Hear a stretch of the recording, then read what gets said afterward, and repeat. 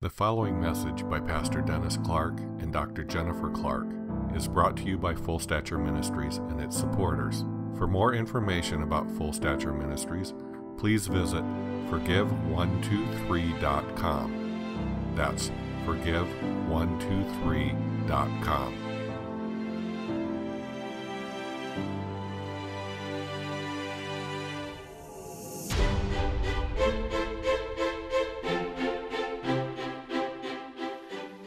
Well, good morning. We're continuing our study on Ezekiel.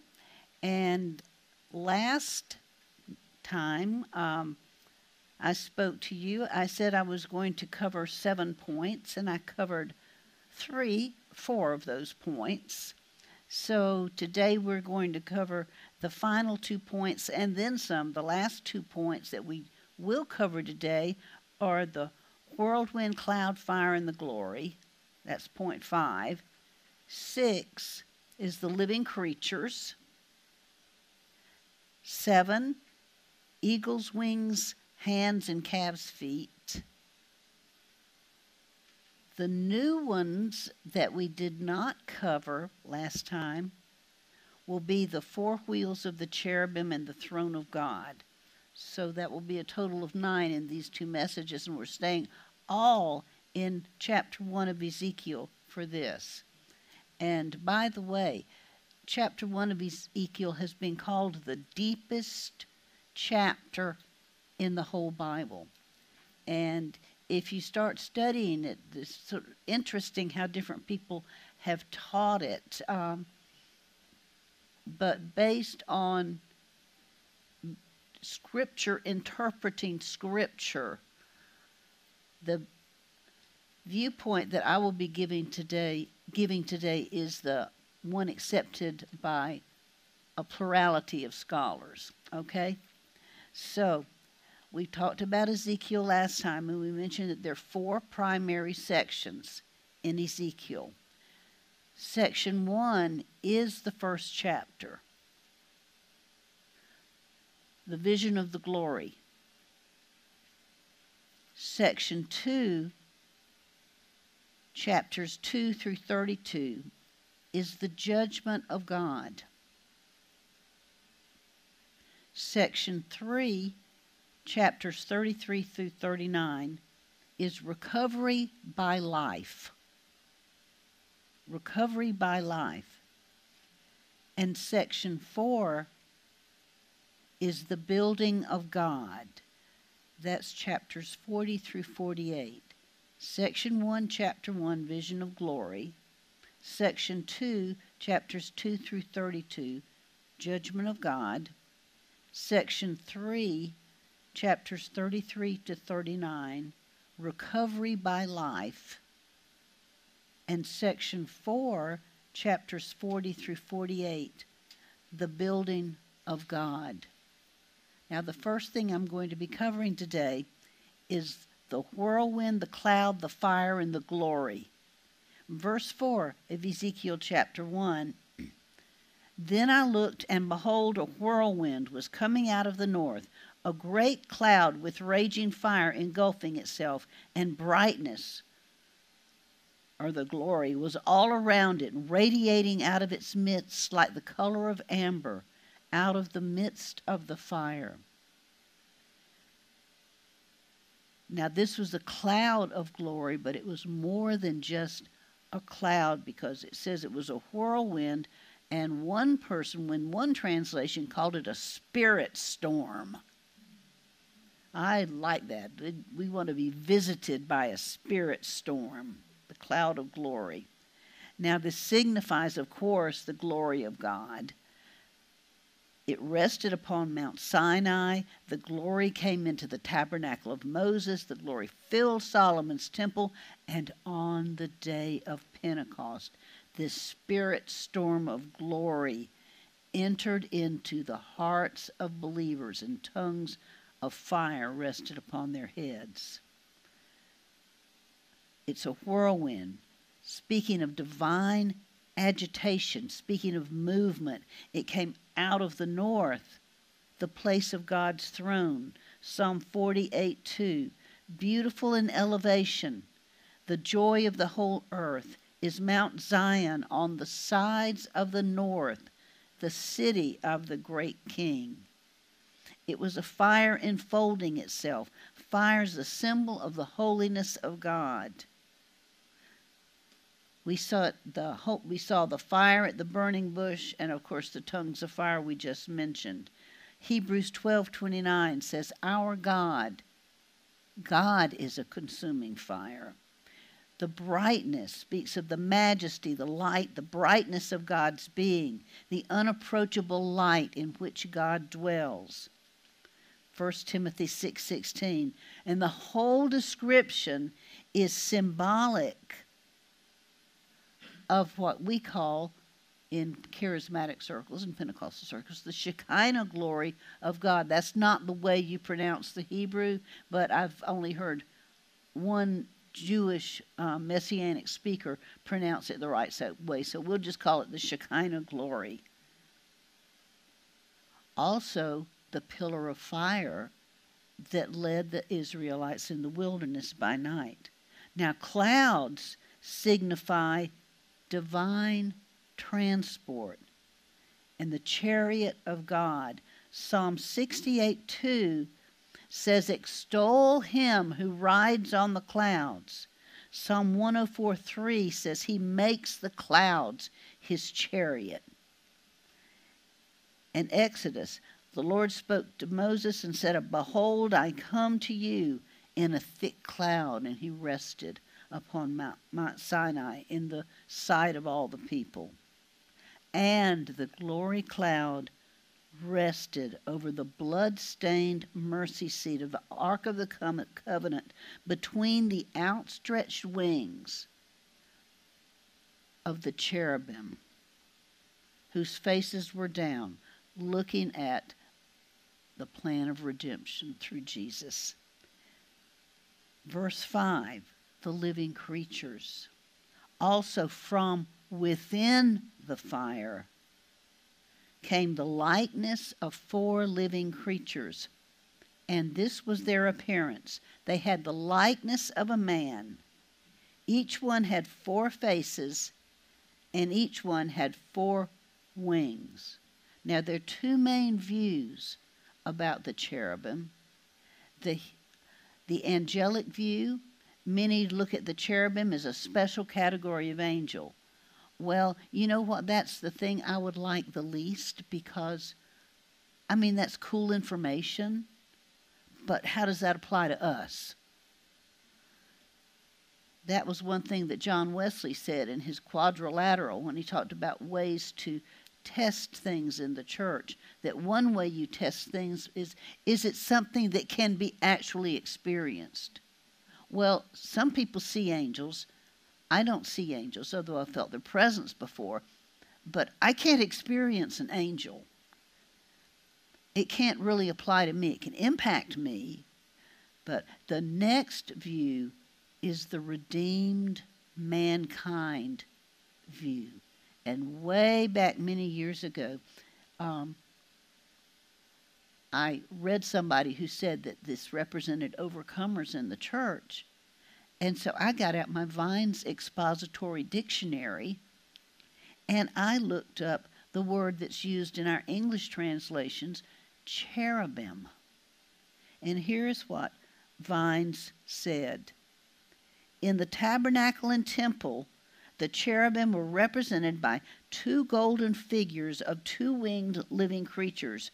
They were all of one piece with the golden lid of the Ark of the Covenant in the Holy of Holies, signifying that the prospect of redeemed and glorified creatures was bound up with the sacrifice of Messiah. This in itself would indicate that they represent redeemed human beings in union with Messiah, a union seen figuratively proceeding out of the mercy seat. Their faces toward the mercy seat suggest a consciousness of the means by which union with the Messiah has been produced.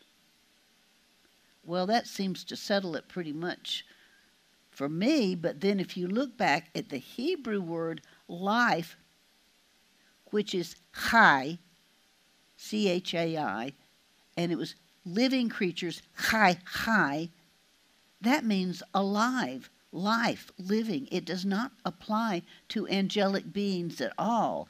It applies to living things on planet Earth. So cherubim are not spirit beings or angels, but people who are redeemed by Messiah. Now, the redeemed mankind view. This view has the most weight of Scripture on its side. We should definitely pay attention to that. The symbolic language used of these living creatures is never, not ever used of angelic beings anywhere in the Bible. However, such language is used about Jesus and about his saints. So the four living creatures represent people, and they're described in symbolic language. And by the way, we are saved and our spirit is given life, but it's in seed form. The Bible also talks about being filled with the fullness, coming to full stature. There is a process of growth in us so that the life that's in our spirit can impact our soul and eventually saturate our entire being. To be fully alive. These living creatures here in Ezekiel are fully alive.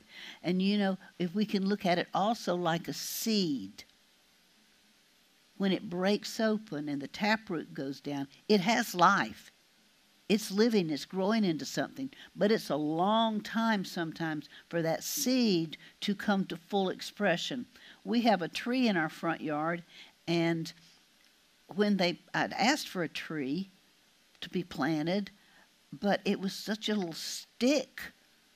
I thought, oh, that's a bush.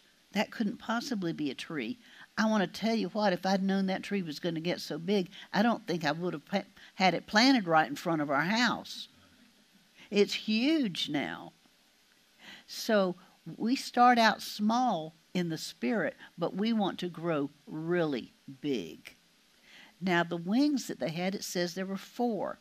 Oh, well, before I go any further, we also see creatures somewhat like this in the book of Isaiah and in the book of Revelation. In Isaiah and Revelation, they have 6 wings. Now, they have 4 wings here and 6 wings there. They need the other wings to cover their faces so they can be in the presence of God. But these are the seraphim of Isaiah and the living creatures of the book of Revelation as well. Now, 4. They had 4 wings. Now, what is that symbolic of? 4 is the number of earth. 4, by the way, is not speaking of angelic beings. 4 is speaking of a created being on earth. 4 is the number of the earth, and it speaks also, especially here in Ezekiel, of worldwide, the 4 corners of the earth. In other words, we have been given a universal ministry that stretches as far around the world as God wants to take us. And living creature, a created being, alive, active, not dead. Their appearance, all had the appearance of a man. Now, man is the highest of God's creatures, the masterpiece of God's creation, made in the image of God, and the king of creation under God. Genesis 1:26 through 27. And their faces, 4 faces. There's some interesting artistic depictions where people have attempted to represent this in picture form, and some of it's pretty interesting. If you look up images of Ezekiel's visions. First of all, the four faces represent Jesus. Aspects of the four Gospels in the glory of Jesus our Redeemer. 2 Corinthians 4:6. For it is the God who commanded light to shine out of darkness, who has shown in our hearts to give the light of the knowledge of the glory of God in the face of Jesus our Messiah. Each gospel represents some aspect of the glory of God in Jesus. In Matthew, it's Messiah the Lion, Son of David, God's King. In Mark, it's Messiah the Ox, the Son of Man, God's servant. Luke, Messiah the Man, the Son of Adam, God's perfect man. John, Messiah the Eagle, the Son of God, God incarnate. Well, that's awesome to study and read the Gospels and notice those aspects that are being emphasized by the Gospels. But it can also be applied to the saints. 4 character qualities that should be part of us, that should be represented before the world, to be expressed before the world. First of all, the lion, the king of beasts. Proverbs 28:1 says, the righteous are bold as a lion. We need to work on that boldness and yield to Jesus and let him be bold through us. Believers should not be wimps. We should be bold in him. The calf, the king of domestic beasts. 1 Corinthians 9:9-10, you shall not muzzle an ox while it treads out the grain, speaking of believers who are servants of the Lord. That, in other words, that they deserve to be compensated when they minister and speak and have speaking engagements, that it's right that they should be supported by the work of the gospel if God has called them to that. In Luke, Messiah the man, Son of Adam, God's perfect man, the Jesus who lived the fruit of the Spirit in his daily life. Most of his life was in regular daily life. Going to the school in the synagogue with the other boys, working with his father as a stonemason in their building business. Chores at home. You suppose that that Jesus and all his brothers and sisters had chores at home? I want to tell you that I'm sure that they did. And in all of this, Jesus lived out the fruit of the Spirit, and in his divine humanity, he lived a perfect life. And he is our example that we too, listen, it's not just flashy gifts. It's not just in speaking. It's not just in singing. But God counts how we live our daily lives. It says in Leviticus, it talks about Jesus as the meal offering. This is where they ground the wheat into flour. And it says it was fine flour ground finely. There weren't any clumps or rough things in that flour, and this was used to make bread and offer it to God. And in Corinthians it says that we are one loaf. We are one loaf, and we individually and corporately should be like that fine flour, with our will perfectly yielded to the Lord in everything we do.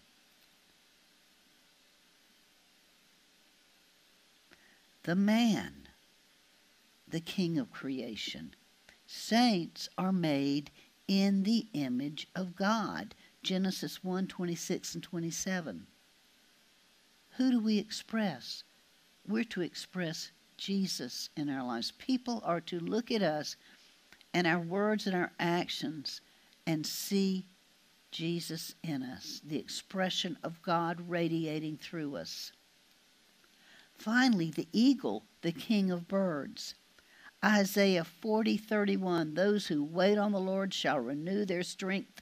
They shall mount up with wings like eagles.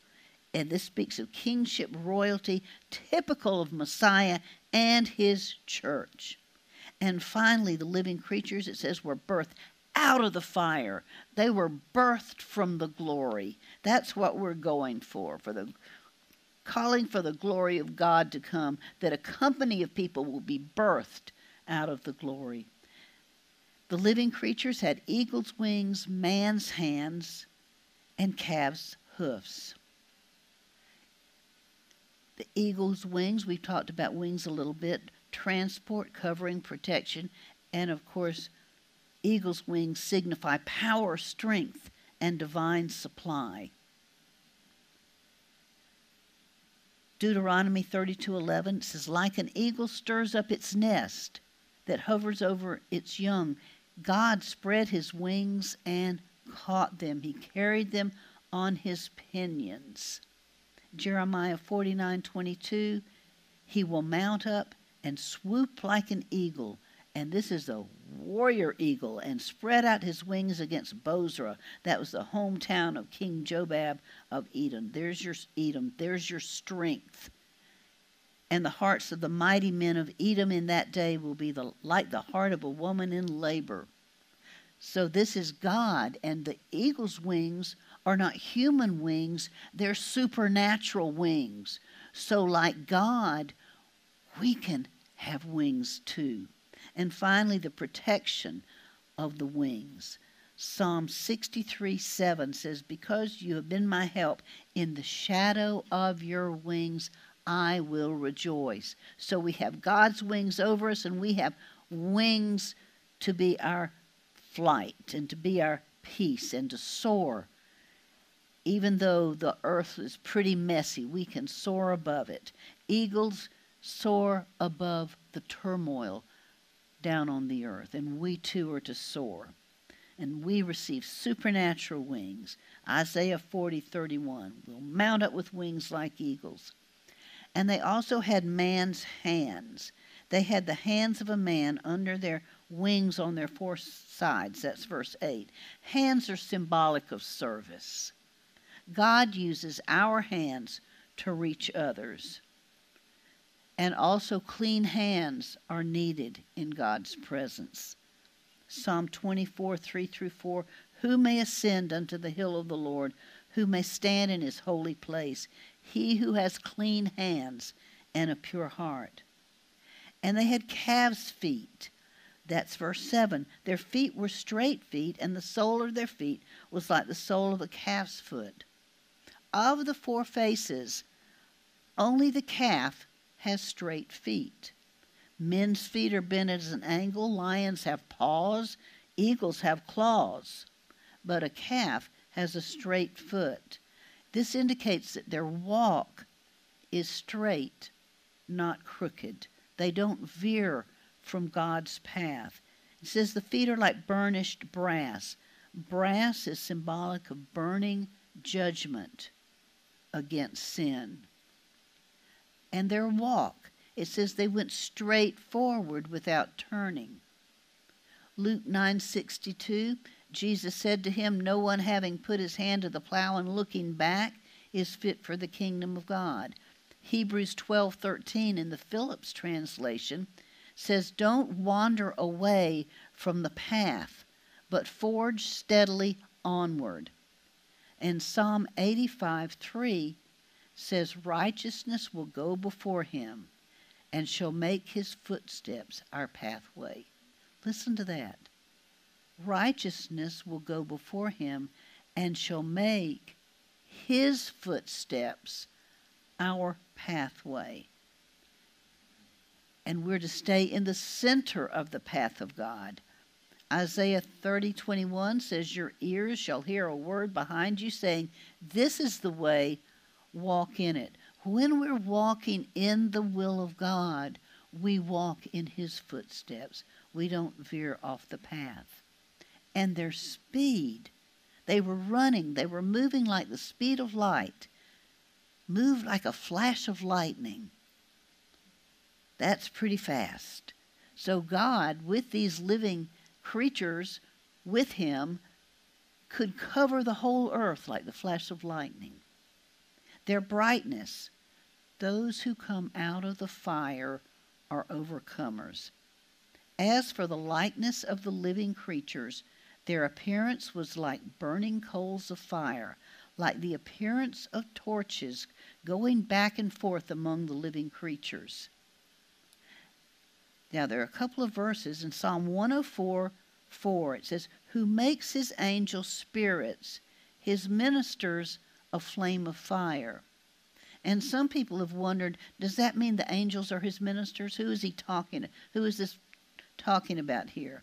Now, this is repeated in Hebrews 1:6-8. Who makes his angels spirits and his ministers a flame of fire. Now, if you look up the Greek word for minister used here, it means a public minister, like a servant of the state. It's used for one, military laborers. It's used for one busy with holy things, like a priest, or servants of a king. Well, you know, we're military laborers. We're busy with holy things, and we're also servants of the king. So the fullness of that word applies to us. So that's talking about people who become flames of fire. The living creatures were flames of fire. And it also, the sons of God, the servants, the overcomers in Revelation, speak of the sons of God, speaking of activity, function, co-laborers with God, which the living creatures certainly were. But also, we are sons of God, but we are also the bride of Messiah, looking to the overcomer, the Shulamite maiden in the Song of Solomon, speaking of intimacy. Lovers of God, you've got to have both. You can't just have function. You can't just have activity. You have to have that heart relationship. Be a son, yes, but also be a bride. And there's the overcomers are the ones who walk in the full weight of God's glory. 1 Thessalonians 2:12. Paul beseeches the believers to walk worthy of God who calls you into his own kingdom and his glory. Walk worthy, in the footnote in the Spirit-filled Bible, walk worthy means to walk in the full weight of God's glory. So who is Paul speaking to here? He's not speaking to what the Apostle John would call little children. He's speaking up to those who have come up to full stature, who are overcomers, who have come to the glory. And, by the way, the quality of those who come to the Father level is that they are no longer lovers of self. They are God's instrument to love others. That's the whole focus of their life, is to love God and love other people. The mainspring of self is broken. The overcomers. Also says in verses 13-15 that they were burning coals and flaming torches. As for the likeness of the living creatures, their appearance was like burning coals of fire, like the appearance of torches going back and forth among the living creatures. The fire was bright, and out of the fire went lightning, and the living creatures ran back and forth in appearance like a flashing lightning. Because the living creatures were birthed out of the fire of God's glory, they became burning coals and flaming torches. There was a fire within them, upon them, and among them. Because they're one with God, God comes in as fire, and they become burning coals.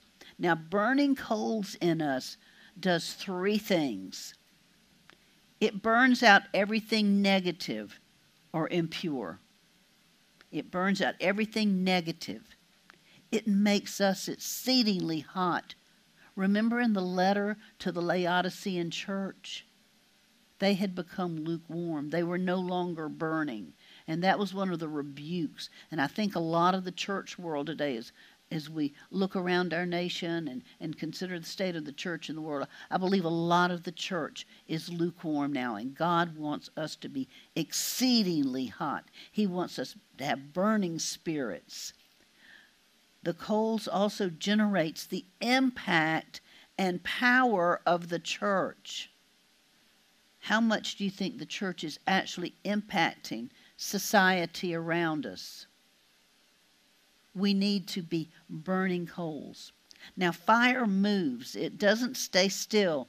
It's always moving because God Himself is the fire. They're also called torches. Coals burn, but torches give life. The sanctifying fire becomes the sanctifying light. If the fire burns in us, we will be more and more enlightened. The more intensely the fire burns in the church, the brighter it will shine. Corners and shadows will become bright. Things that were once hidden will be revealed.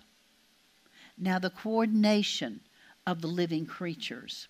There was a book I read as a baby Christian. It was called Rees Howells' Intercessor by Norman Grubb. And I still go back and reread it on a pretty regular basis. Part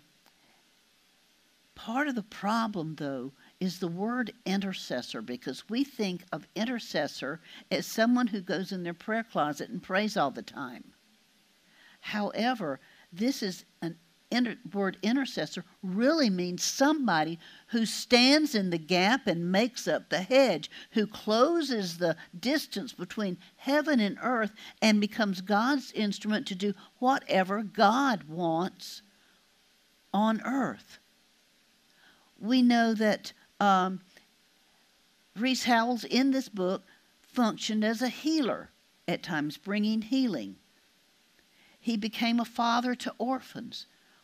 God's had him meet multiple needs. Only toward the end of the book does he function more like what we would call a true intercessor, not just a prayer warrior, but an intercessor. And God baptized a whole company from his Bible college at Wales into an organism to pray and turn the course of World War II. And that is absolutely fascinating. It said in there that God spoke and said that they were praying about Hitler, and God made it so he didn't listen to the voice that guided him, and he made a crucial mistake. It was the only time, it said, that anybody knows about that Hitler did not obey the demonic voice that was speaking to him. Okay. But being baptized into they were baptized into a company of living creatures to carry out God's purposes. Now in verse 11 through 14, it says, "Their wings stretched upward, 2 wings of each one touched one another, 2 covered their bodies, and each one went straight forward. They went wherever the Spirit wanted to go. They did not turn when they went. As for the likeness of the living creatures, their appearance was like burning coals of fire, like the appearance of torches." Nowhere else in the Bible is the principle of coordination or one accord explained in such a specific and practical way. Of their 2 wings, now 2 were for covering and 2 were for moving. And it says their wings touched one another. They were connected. They moved as a unit. They moved as a unit. The moving was unified and harmonized. And we know that unity is of great importance in the church. Just do a study in the New Testament of what God says about unity.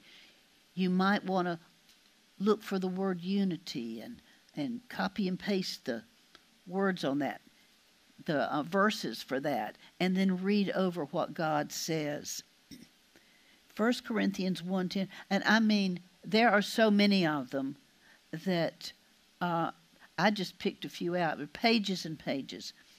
1 Corinthians 1:10, it's Paul speaking. I plead with you, brethren, by the name of our Lord Jesus the Messiah, that you all speak the same thing, that there be no divisions among you, but that you be perfectly joined together in the same mind and spirit.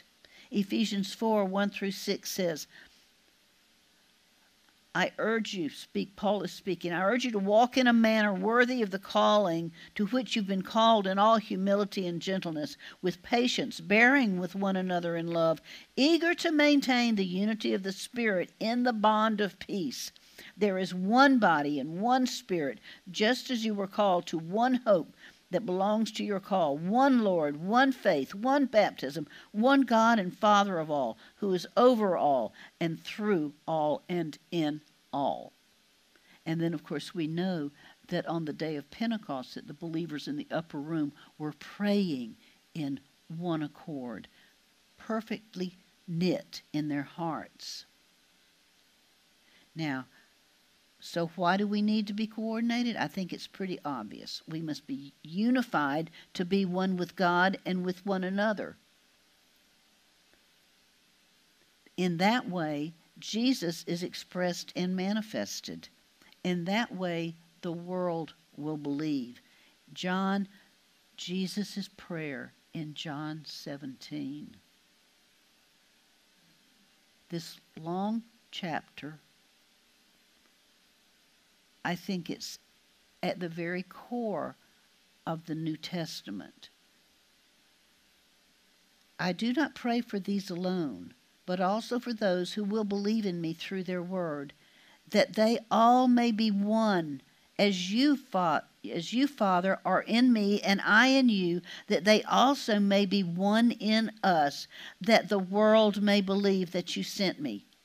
And the glory which you gave me, I've given them, that they may be one, just as we are one. I in them, you in me, that they may be made perfect in one, that the world may know that you have sent me. I would say that's pretty important. The living creatures are coordinated so that God can move and act on earth. God needs his gap standers, those who will be joined to heaven while they're living on earth, that God can work through, because God works through people. God works through our prayers. He works through our spirit-led actions. So the four wheels of the cherubim, verses 15-21. Now, as I looked at the living creatures, behold, a wheel was on earth beside each living creature with its four faces. The appearance of the wheels and their workings were like the color of beryl, and all four had the same likeness. The appearance of their workings was, as it were, a wheel in the middle of a wheel. When they moved, they went toward any one of four directions. They did not turn when they went. As for their rims, they were so high they were awesome, and their rims were full of eyes all around the four of them. When the living creatures went, the wheels went beside them. And when the living creatures were lifted up from the earth, the wheels were lifted up. Symbolizing the chariot of God. It's a movable throne. God's ruling, God's throne. And wherever they go, as the Spirit leads them, they bring the kingship of God. They were in union with the wheels, bringing heaven to earth. The rims of the wheels.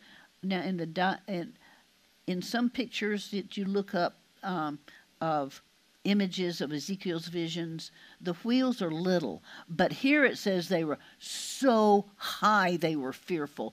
Why are they so high? Because they connect heaven and earth. Speaks of God as infinite, whose center is everywhere, and her circumference reaches everywhere in the universe. The eyes of the wheels, eyes meaning insight, perception, discernment, perfect sight. The living creatures knew the purposes of God as they related to the things of eternity. And there was a spirit in them. They were joined to the Lord in one spirit. They were one with the Lord in purpose, attitude, and direction. And by the way, in the Song of Solomon, when Dennis taught on the Song of Solomon, it speaks about the Shulamite became a bed. That means resting in the Lord, joined with him. And then that bed became the old-fashioned word is a palanquin. Now, a palanquin is a covered vehicle that used to be carried. Somebody royal would sit inside it, and it was movable. It was carried by mighty men. So this is not just God's throne. That in Revelation 3:21, it says that those who overcome will be seated together with Jesus on his throne. So there's a place for us. We don't just come to the throne of God. We can become movable carriers of the throne of God. Now let's speak of the throne of God. The firmament. And the likeness of the firmament above the heads of the living creatures was like the color of an awesome, great, and fearful crystal stretched out over their heads. In Ezekiel 1:22-25, we're told that there was a great expanse of sky, something different from the sky that we see as we look up. There was something supernatural. This crystal stretches out to a great expanse, and it was both visible and transparent. When we're right with God, we have a clear sky that gives us access to him. Our sky is the story of our conscience. When our conscience is not clear, the sky over us is dark and cloudy.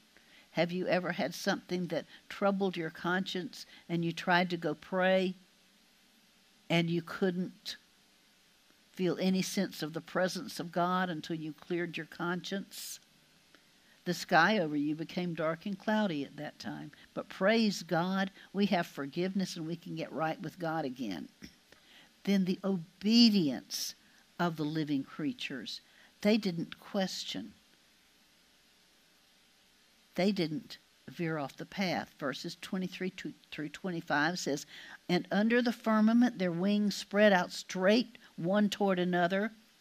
Each one had two which covered one side. Each one had two which covered the other side of a body. And when they went, I heard the noise of their wings, like the noise of many waters, like the voice of the Almighty, a tumult, like the noise of an army. And when they stood still, they let down their wings." A voice came from above the firmament that was over their heads, and whenever they stood, they let down their wings. God's voice became their voice as they moved, and the sound of the wings went forward, declaring God's voice. And the voice that comes out of the wings is the testimony of the living creatures. It's a testimony of their union with God, a testimony of their obedience to God, and a testimony of their wills that are completely surrendered to God. And this voice was strong, having the sound of great waters and the sound of an army. And Ezekiel didn't just see this, he heard the sound. It was the voice of God himself expressed through his surrendered and coordinated people. When they lifted up their wings, they then expressed God's voice. When they listened to God, they let down their wings. They knew how to speak and they knew how to listen. And then the Lord's throne. Verse 26, "And above the firmament over their heads was the likeness of a throne, like the appearance of a sapphire stone." Sapphire stone speaks of blue, heavenly. And when we have a clear sky, we also have a throne above the clear sky. The throne is the center of the universe. We should be under the ruling of the Lord's throne all the time.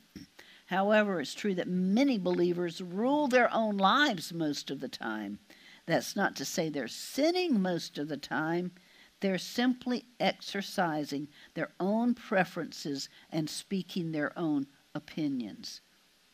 We need to make sure we have the throne with us in all our doings, all our preferences, and all our speaking. I remember when Dennis and I were looking for a house. We'd been living in Rock Hill for a year, and Dennis's parents, we were talking about Dennis's parents coming down and living with us, so we knew we'd have to have a house that could accommodate that. And so, we looked and looked and looked, almost bought one house, and we were sitting in the closing, and the realtor messed up the whole thing, and the builder we were buying from was furious. I mean, he scuttled the whole thing. It was just amazing. Now, one pastor had already come down from Connecticut and said, I think God's got something better. But God just really scuttled that thing.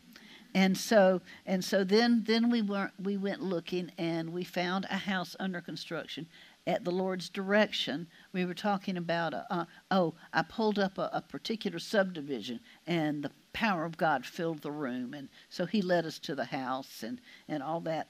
But I was we wanted, God, where is the house you've already chosen for us? We didn't do things like, you got to have a front porch. I hate it when you come in the door and it's raining and you can't get the, key in the door fast enough and all that. Actually, we don't have a front porch, and I would have liked one, but it's not our preferences. It's what God wants. The living creatures have come under the throne so thoroughly that they are living heavenly ascension life. They become so surrendered to the Lord that they live in constant obedience to him. They become co-laborers with God. It reminds me of in the book of the Song of Solomon, where at the end of the book, the Shulamite and her beloved are going out together, and she says, let us go look at the vineyards. Let us. So everything done in union with the Lord.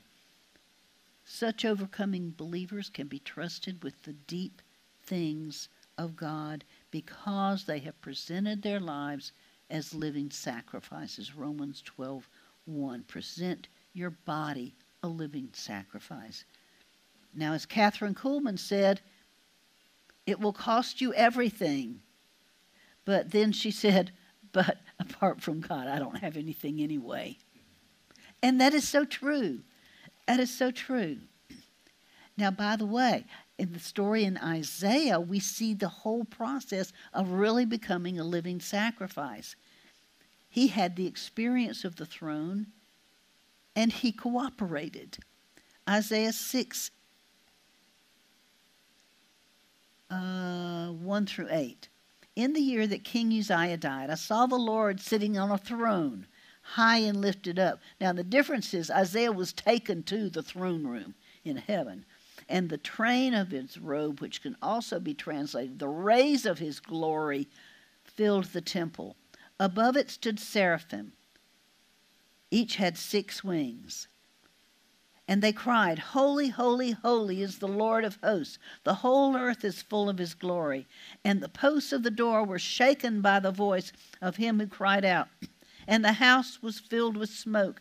So I, Isaiah, said, Woe is me, for I am undone, because I'm a man of unclean lips, and I dwell in the midst of a people of unclean lips.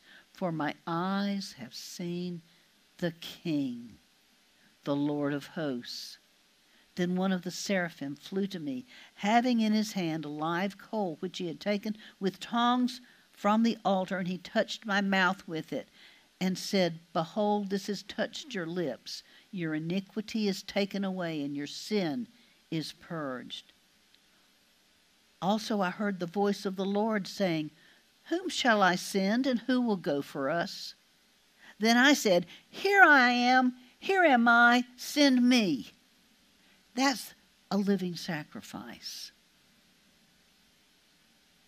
The living creatures function as an extension of the throne of God. They live on earth as citizens of a heavenly world. And then Ezekiel saw a man on that throne. He saw the king that Isaiah saw. Verses 26 through 27. On the likeness of the throne was the likeness with the appearance of a man high above it. Also from the appearance of his waist and upward I saw as it were the color of amber with the appearance of fire all around within it. And from the appearance of his waist and downward I saw as it were the appearance of fire with brightness all around it. The man sitting on the throne, of course, was the Lord Jesus. The appearance of fire signifies the holiness, glory, and righteousness of God. The throne signifies not only God ruling over us, but also the fulfillment of his eternal purpose.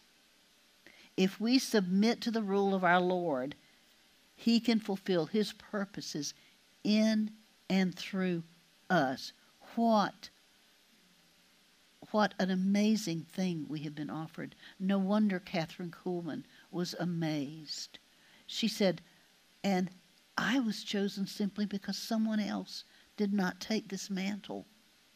Let's accept our mantles. I don't want to be left out.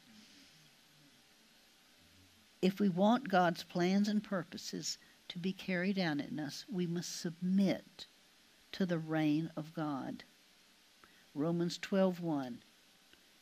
I appeal to you, this is in the Amplified, to make a decisive dedication of your bodies, presenting all your members and faculties as a living sacrifice, holy, devoted, consecrated, and well-pleasing to God, which is your reasonable, rational, intelligent service and spiritual worship. In other words, this makes perfect sense that you do this. And the throne was transmitted to earth through the living creatures. Now, this transmission is like the transmission of electricity. Now, we have different power plants, one in Charlotte, one that supplies electricity down in Fort Mill. And if we're hooked up to that power plant, electricity is transmitted into our homes and businesses. Now, the living creatures are heavenly electrical lines transmitting the power of God to earth. It's God's electrical transmitters there. The throne is with them wherever they go.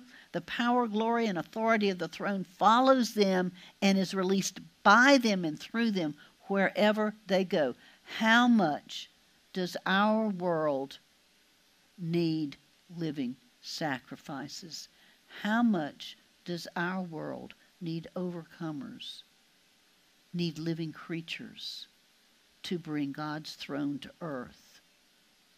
There are a lot of prophetic voices out there that I've been listening to, and, a lot of the things they say sound, impossible. How could God ever do that? Well, I want to tell you, read ahead in Ezekiel, the next chapters in the second section, and read it with new eyes. Look at what God does. And most of this was done in Ezekiel's lifetime. It's possible all of it was done within his lifetime, but then we have no record of how long he lived. He was about 50 at the conclusion of the book of Ezekiel, and we don't know how long he lived after that. He could have seen all of that come to pass, all of that impossible sounding stuff come to pass in his lifetime. It's amazing what God can do. He says he puts hooks in the jaws of kings and leads them to do things that he truly does sit in the heavens and laughs as the heathen rage and devise their schemes. He's sitting up there laughing now. I wonder how much we're going to see that we can relate to what God did in Ezekiel that we're going to see in our lifetimes. And we're going to say, oh, silly me for wondering if God could change that, if God could fix that. I remember Dennis and I were We'd been talking about the state of the world. We had brunch with Sid and Joy up in Charlotte, and we were talking about the state of the world and felt kind of down. And so we were riding home under a little bit of pressure. How could God fix this and how could God fix that? And God spoke to us both at exactly the same time. This was, I believe it was June 21st of 2020. And God said, watch what I will do. And I've got that up on my refrigerator. God is going to amaze us. God is going to amaze us. And I'm saying, God, I want to be one of those living sacrifices that you work through as you accomplish some of this amazing stuff that you're going to do. Now, the rainbow. Like the appearance of a rainbow in a cloud on a rainy day, so was the brightness, the appearance of the brightness. Now, the brightness around the throne was like a rainbow. And when light passes through a prism, it's split into 3 major colors, red, yellow, and blue, and 7 minor colors. Red stands for the holiness of God, yellow stands for the glory of God, and blue stands for the righteousness of God. And the rainbow is a reminder of the faithfulness of a covenant-keeping God. Not only is he a God who does wonders and who can turn a nation around with a snap of his fingers, but he's a covenant-keeping God. In Genesis 9, the rainbow is first mentioned with Noah after the flood. And it says, the rainbow shall be in the cloud, and I will look on it to remember the everlasting covenant. The everlasting covenant. Revelation 4:3, there was a rainbow around the throne. Revelation 10:1, I saw another mighty angel speaking of Messiah, and a rainbow was on his head. This was the appearance of the likeness of the glory of the Lord. Now, finally, verse 28, the final verse of chapter 1, what did Ezekiel do at this? Verse 28, so when I saw it, I fell on my face, and I heard the voice of one speaking. The chapter 1 of Ezekiel is, as I've said, the deepest chapter in the Bible. We've seen that God's grace can be poured out on a company of people to such an extent that they are transformed into a heavenly people, a company of people perfectly lined up with God.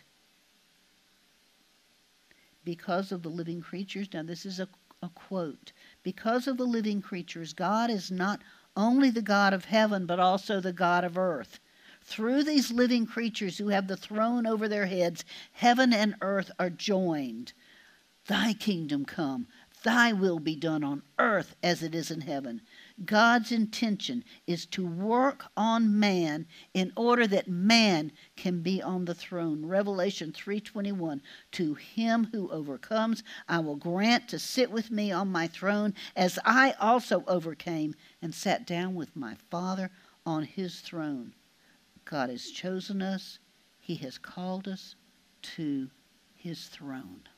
I think it would be a good time to let the Holy Spirit search our heart and see, what do we need? All right, because we've said from the initiation of the church, and I've watched this over 45 years of pastoring people, trust me, they have to learn to deal with their issues. Many will never. They justify their issues, or it's somebody else's fault. Or die to an agenda. All of those will interfere with offering your body a living sacrifice. So we used to say it over and over again. Okay, this is Kingdom Life Church. We're here to equip the saints to do the work of the ministry, to offer your body to go from child to young man to adult. All right? But you will have to deal with your issues and die to agendas, or it doesn't work. We've had people come to church, they have an agenda. They're not here because they're part of us or they're knit together or want to be. They have an agenda. prophesy in the name of the Lord Jesus, those agendas are going to die even this day. God will expose them by the Holy Spirit to you. And secondly, issues. The blame game died when you became a Christian, if you are in fact a real Christian. The blame game. You deal with your own issues. You be the best person you can be, and you quit trying to change somebody else. All right?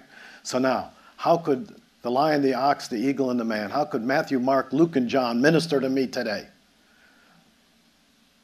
Matthew, the king and the kingdom. Oh, it's so beautiful. Even in the Didache, we saw that the way the early apostles of Jesus taught Gentiles who were clueless. And trust me, we've got people that are clueless when they come to church. All right? In that cluelessness, they taught them over and over stuff that later would be in the Gospel of Matthew. Look at the Didache on their teaching them proper behavior. This is right, this is wrong, don't do this, don't do that, you know, that kind of thing. But you will eventually see it in Matthew. So I want to pray right now that the purpose of Matthew's gospel to speak to us as individuals is the king and the kingdom, the lion. And God is speaking even right now for the king and the kingdom. Are you seeking first the kingdom? You cannot seek first the kingdom without seeking first the king. There's no kingdom without a king, okay? Seek first the kingdom, and then the beautiful part is if you truly died to your agenda that was other than seeking first the kingdom of God, he brings them to you in a way that brings satisfaction and blessing to other people. So Father, right now, let Matthew minister to those of you who are watching. Perhaps I've had an agenda. I wanted this and I wanted that, and I looked here and I looked there to find where could I go to get my agenda met. Where in reality you would have been better off dying to your agenda and letting God bring to pass. He knows what you need before you even ask. So Father, right now, the king and the kingdom, for those that have gotten off track on an agenda or have failed to even deal with their issues, we seek first the kingdom of God and his righteousness. And let me get back into the gospel of Matthew and let the king speak to me about the kingdom, the gospel of the kingdom. If that is one of my primary needs. Secondly, the gospel of Luke. Luke talks about the man. Yes, Jesus became like man, suffered as we suffered. But Jennifer's done a wonderful teaching on the humanity of Jesus. If Luke needs to speak to us, what we need to see is our day-to-day, moment-by-moment life is not to express who we think we are, or that's just the way I am. Or when we fail, what do we say? I'm only human. That's an excuse. No, that's subhuman. Luke's gospel wants to minister to us the humanity of Jesus flowing through us, the fruit of the Spirit being the operative word there as the man. He taught us how to walk as a man and a woman of God in the earth, and he still wants to do it through us. So let Luke's gospel minister to us today. If we have a need to understanding the humanity of Jesus and how his humanity wants to express himself through us in real moment-by-moment life, daily life, the mundane, going to work, you still can be that expression of that humanity. All right? There's a lot of people that need to resemble that a lot more. They have the right answers, but not necessarily the expression to match it. Remember Mahatma Gandhi? That, I might have been a Christian when reading what Jesus said until I saw Christians. What was the failure there? It was the expression of what they professed. The world's not going to believe until they see a demonstration, not just preaching to them. They're going to have to see the reality of changed lives, and that's what we're all about, changed lives. So there's really very low tolerance for people who won't deal with their issues and won't die to their agendas. They're just spinning their wheels. What's the third? The third one is, and I like this, it's Mark. Mark is the ox, the servant. And in serving, that means in everyday, moment-by-moment life. I had this concept as a young Christian that it was worship, prayer, witness, worship, prayer, witness, fellowship. But I failed that when I wanted to do yard work, that somehow I couldn't bring God into yard work because that was like too, preference. There was a preference that had to die there. I don't like to do it, all right? But God was saying that the servant of the Lord does everything as unto the Lord, even those things that don't seem too important. Even those things that don't seem like, oh, well, so what's that? And yet those can be pivotal directives.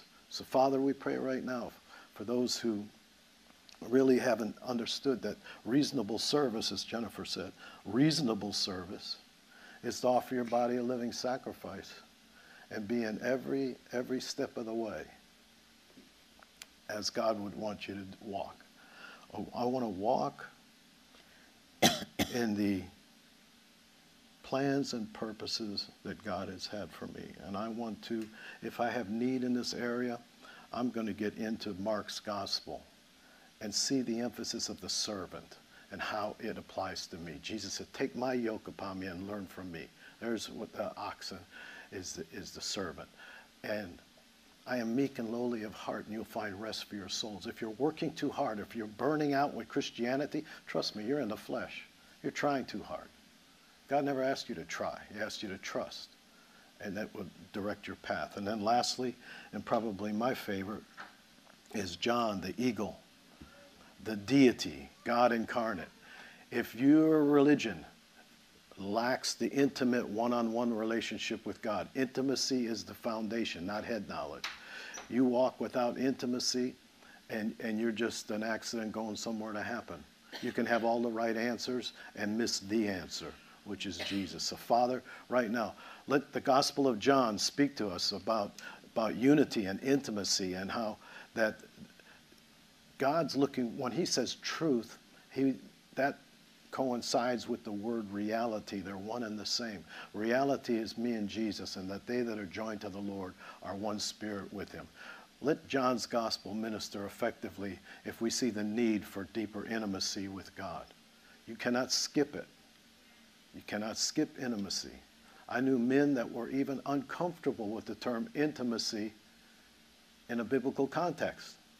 There's something seriously wrong there. You need to get into John and find out what intimacy really is. All right? Because it's touching spirit to spirit, heart to heart, breath to breath. So, Father, we just pray for those watching that even now, let those four gospels speak to the areas in your life as you deal with them individually. In Jesus' name. You've been listening to Pastor Dennis Clark and Dr. Jennifer Clark of Full Stature Ministries at Forgive123.com. Full Stature Ministries reserve all copyright protections under applicable law.